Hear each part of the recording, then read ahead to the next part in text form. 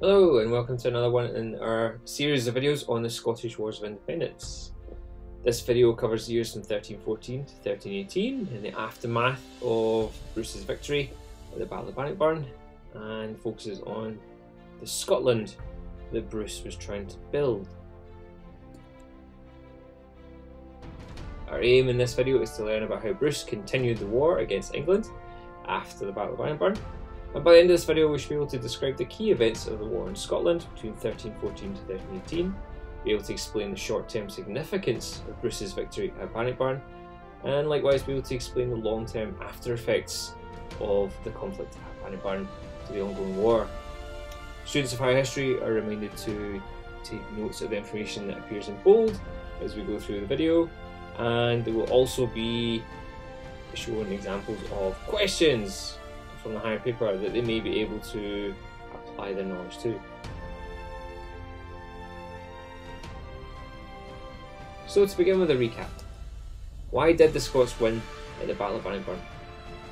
To begin, Edward II had undermined his own chain of command. Commendable as it was, Edward II had wanted to show off his courage and his personal prowess at arms by fighting as an ordinary knight in the ranks of his army. However, this removed the focus of leadership from the head of his army. He instead gave leadership over to his nobles, and he muddied the waters with this as well by confusing the men over who was actually in charge. The old system of command was still in place from the time of his father Edward I, so we have seasoned nobles like the Earl of Hereford, who are used to leading, being replaced and overlooked by Edward II's younger and inexperienced favourites. This created situations in the battle where the men did not know where to look for command, and where seasoned previous commanders, now replaced, questioned the orders of the replacements. This created chaos and confusion within the English ranks when it really came down to the fighting, and this was unfortunately seen again and again during the 2 days of the battle. This served to really handicap the English efforts. On top of the weak chain of command, Edward arrogantly assumed that his march north from Falkirk would simply sweep the Scots aside. So in contrast with his failed campaign of 1310 to 1311, when he'd come into Lothian with an army of around about only 5,000 to 6,000 men, Edward was coming up towards Stirling with something in the region of perhaps as many as 20,000 men. So riding high on this massive force, Edward not for a minute thought that Bruce would stand in front of him with his army of 6,000 men. This arrogance would be symptomatic of how the English regarded the Scots, really, during the 2 days of the battle. And it would trip them up again and again. An example of this is that the English did not learn from the failed cavalry charges from the first day of the battle. When de Boron led his cavalry charge towards the exposed Bruce, as they appeared on the battlefield, Bruce's Schiltrim, his spearmen, emerged from the trees in the King's Park and crossed the field to support their king and drove off the cavalry charge of the English vanguard. This series of events was repeated when Robert Clifford, at the end of day one, also tried to ride past Inniskirk, squeezing past Mory's Schiltrim to get through to Stirling. Mory's spearmen were successfully able to block a charge of English knights. Unfortunately, the English did not learn from these turnarounds on day one and began day two of the battle with a massed charge of knights against Bruce's spearmen, which also did not go well. During the battle, we can see as well the English did not use their longbowmen effectively. Edward I had used the Welsh longbowmen in his army in 1298 to absolutely decimate William Wallace's ranks. However, at the Battle of Bannockburn, we can see that the English archers are squeezed to the periphery of the English ranks, and only in the later stages of day two of the battle are able to squeeze out and have the space to actually rain fire down on the Scottish ranks. And even then, they were left exposed to Scottish cavalry who were able to ride in and sweep them aside. So we can see that the English did not effectively use one of their most effective weapons, which saw them suffer through day two of the battle. Now, just as Wallace and Murray at the Battle of Stirling Bridge in 1297, Bruce used the landscape effectively to his advantage. He created a situation where the English were left fighting hemmed in, unable to use their vast superiority of numbers, squeezed in as they were within the confines of the Bannockburn and the Pale Stream. And Bruce also occupied drier, higher ground and fought downhill towards the English. Bruce's knowledge of the landscape played massively into his hands. Without that on his side, his army would have been surrounded and destroyed, just as Wallace's was at Falkirk in 1298. Finally, Bruce's commanders, unlike Edward's, knew the plan inside out. They become a well-oiled fighting machine over the years since Bruce's effective comeback in 1307. They knew the plan and they knew what to do. Bruce also, unlike the English, used his cavalry effectively. He did not use them simply to throw into the fray to add weight to numbers. He used them tactically to remove threats such as the English archers or to cover any breaks that might come through his line. So overall, we can see that the Scots scored several victories tactically to basically hem in, contain the English and nullify their advantage in numbers. So students of higher history, or indeed even National 5 history, may want to apply what they've learned from the previous videos on the Battle of Bannockburn to an exam type question. For example, here we can see an explain question. We should task them with explaining why the Scottish army were victorious at the Battle of Bannockburn. They would use the notes taken from the previous two videos, as well as the recap we just covered, to explain in detail why or how Bruce was able to carry off such a startling victory against superior numbers. So now we consider the question of what happened after the Battle of Bannockburn. What did it do to the political landscape, to the ongoing war between England and Scotland? Now, the answer, before we really get into it, is that it did not bring about the end of the war. The Wars of Independence would rage on for yet another 14 years after Bruce's momentous victory. That aside, there were some quite weighty consequences that came out of the victory. So as we can see, the victory is going to be significant for several reasons. The battle was Scotland's most significant military victory over the English throughout the entire medieval period. Wallace's victory at Stirling Bridge had come as a shock to the English. Although it could be written off as a freak event, it was an ambush. It was a very specific set of events. The terrain had played into the Scottish side. Also, the English generals could be seen to have made some key tactical errors on the day. The Battle of Bannockburn saw a field battle between two royal armies on an open battlefield. And even though massively outnumbering the Scots, and even though bringing far superior troops to the battle, the English army had lost. Bruce had won without the use of longbows, and he'd won without having heavy cavalry of his own. This went against the key tenets of medieval warfare. This caused a shockwave across medieval Europe. So short term, the impact upon domestic Scottish politics was also huge. Scots who'd remained uncertain of the Bruce as their king now became supporters. In fact, it's difficult to see how any of the Scottish nobles who'd remained loyal to the English cause up to this point could not have turned sides and come across to Bruce. They surely would have seen the way the wind was now blowing. Bruce had come off the back of a remarkable victory. He demonstrated the effectiveness of his army. He demonstrated the effectiveness of his own leadership. And he had sent a vastly superior English army packing. The question was as well, would Edward come back? Would Edward now press his claim to Scotland, or was the war now moving into its end phase? So Scottish nobles who found themselves on the wrong side of the fence in the next few months would surely pay an extremely high price. So there was a rush of Scottish nobles who'd previously supported Edward, now declaring, unsurprisingly, their allegiance to the Bruce. His victory at Bannockburn legitimised his reign. No longer was he an upstart, a rebel, a pretender.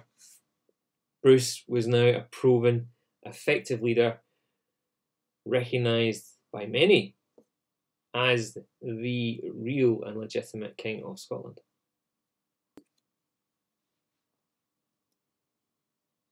Edward had been soundly defeated north of the border with Bannockburn, and resistance to Bruce's rule in Scotland was now effectively over. As the cherry on the cake for Bruce, some of his most powerful enemies, such as John Comyn, son of John the Red Comyn, who Bruce had killed in Greyfriars Kirk in 1306, they were slain at Bannockburn, removing further thorns from his side. Scots also captured many important English nobles at Bannockburn. Some were ransomed for money. Humphrey de Bohun, the Earl of Hereford, was deemed so important that he was exchanged for 15 Scottish prisoners. And after 7 years of captivity, as part of the exchange deal, Bruce got his wife, daughter, and sister back, along with Bishop Wishart of Glasgow. Now, this is massive for Bruce. We cannot overstate the importance of this turn of events. Bannockburn really did turn the course of Bruce's reign. So he's removed, as we saw, remaining thorns in his side, some pretenders to his throne. He has won back old supporters, the Bishop Wishart, who is so fiery earlier on in the Wars of Independence and had been so useful to Bruce for his cause, promising absolution for him for the murder of John Comyn after Bruce legged it up to Glasgow Cathedral after the murder back in 1306. The bishop is old and blind now and of little actual use to the cause, but symbolically he was key. The real thing for Bruce, though, is to get his family back. Now, he'd married Elizabeth de Burgh, who was the daughter of one of the Earls of Ulster, and taken her as his queen. He had not yet had children with her. She was his second wife. His first wife had produced his daughter, Marjorie, who'd also been taken by the English. She was returned as well. She is Bruce's only surviving legitimate child at this time. And he needs to get Elizabeth de Burgh back so obviously he can start the process of making a family. Bruce needs to have an eye to the succession. He does not want his family to fall into the problem that Alexander III's family fell into and restart this whole process if he is to solidify his claim on the throne of Scotland. To basically seal the deal, he needs to have an heir so that people recognise him as a legitimate king who is there to stay. At this stage, Bruce is 40, so the clock is ticking. His wife is also not in the first flush of youth. She's not old by any means, no. She's in the kind of mid to later 20s. So he needs to get to, as it were, in terms of getting the family on the go. The nobles that he captured at Bannockburn, the English knights that were pulled from their horses and not killed but taken as hostage, were excellent in terms of financial capital. Bruce could ransom these back to their families in England, and he could use that ransom money to cover his debts from paying the price of raising an army and maintaining it in the field. And he could also use it to continue to pay for mercenaries to keep the war going. So Bannockburn offered Bruce a real bonanza of benefits for his ongoing efforts to hold the throne. So with this in hand, Bruce could now set about restoring the royal succession and securing his position on the throne of Scotland.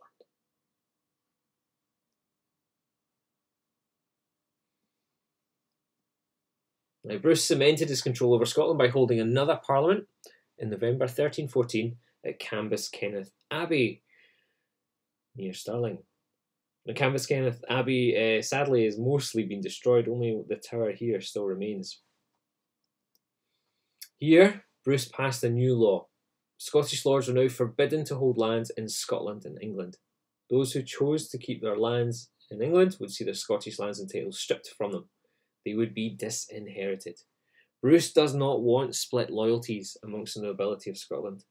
This had been a problem for John Balliol, and it gives the English kings a tool to basically force Scottish nobles to betray their kings in Scotland, to come across the English side, and it creates questions. Bruce doesn't want those questions. So, the Parliament makes it illegal to hold lands in either camp. The lands of enemy Scots nobles were confiscated by Bruce, and they were shared out amongst Bruce's loyal noble supporters, such as Thomas Randolph, who commanded one of the schiltrons at Bannockburn, and James Douglas, one of the co-stars in Netflix's Outlaw King. Douglas would later become one of Bruce's most trusted lords in Scotland, one of his right-hand men, and one of his most formidable generals in carrying the war to the English.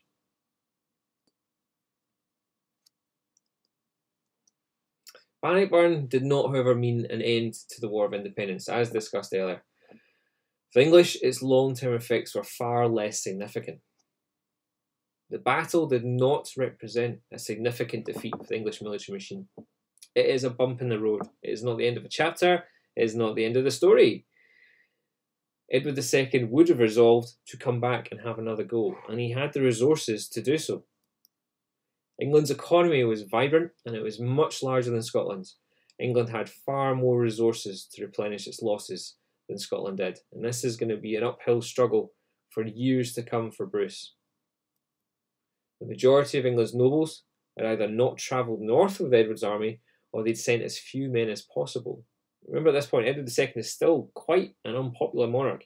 He has obviously turned the tables from his disastrous attempt in 1310 and 1311 to raise an army and come to Scotland. And the army at Bannockburn was far, far larger, but he by no means has the unanimous backing of the nobility of England. So there's still a lot of fuel in the tank, as it were, when it comes to the English military machine. So, because there was such a kind of non-committal approach by the English lords to the host assembled at Bannockburn, this has limited the impact of the English losses on the wider kingdom. Of course, as well, Edward II himself had escaped the battlefield. The king lived on to fight another day and mount another campaign.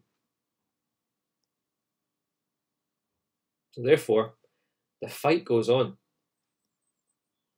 After Bannockburn, the Bruce was unquestionably now the King of Scots. Few in Scotland would now stand against them. By August 1314, fighting was renewed. So 2 months after Bannockburn, Bruce launched several invasions into northern England, this time ravaging as far south as Yorkshire.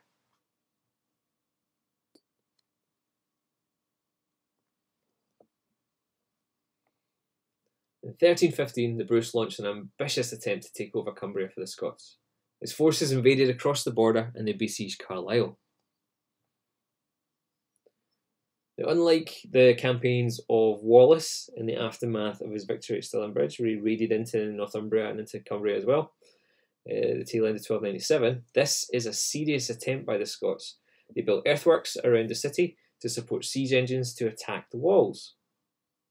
Now, mounting a siege is an expensive business to pay to keep your soldiers in place for so long, and also the cost of constructing siege engines was not insignificant. But the Scottish army was still inexperienced at siege tactics, and Bruce was eventually forced to abandon his siege. He was not making headway.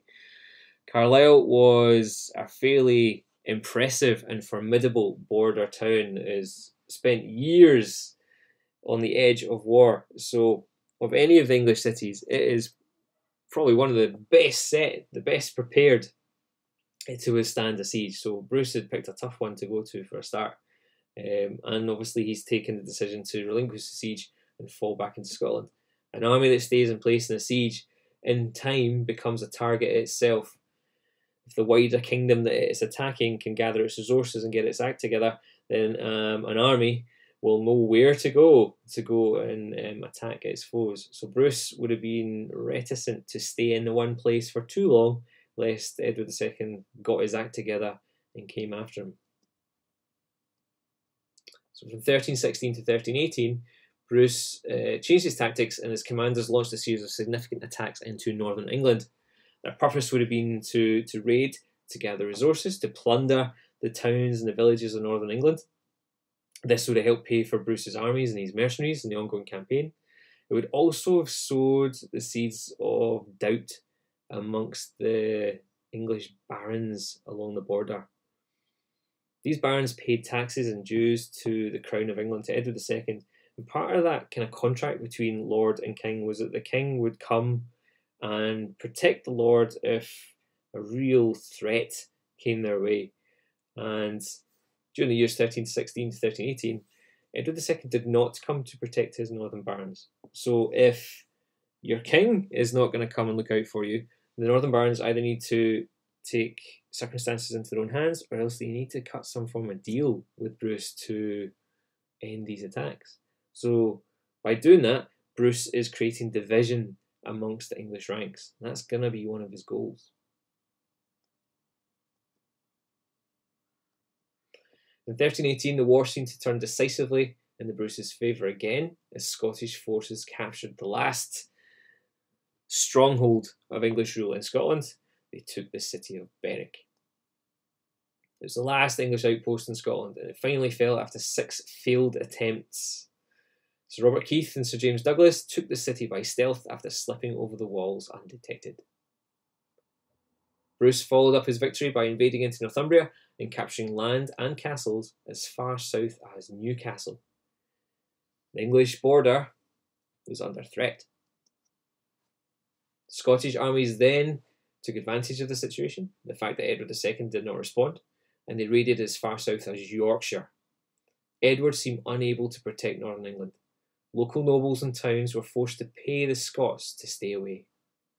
So we can see Bruce has got himself into a situation where he can basically extract extortion money from these beleaguered English towns and cities of Northern England. Bruce would have been using this to pay for the ongoing war effort.